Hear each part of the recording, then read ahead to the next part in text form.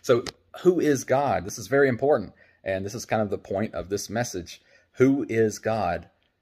God is the Father, the Son, and the Holy Spirit. The Trinity, the three in one. Something very important that we need to take away from this, especially as it relates to who we are, because God created us in God's image, right?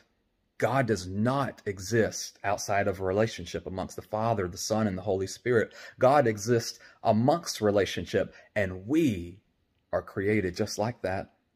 We are created to be in relationships as well, in relationships with one another.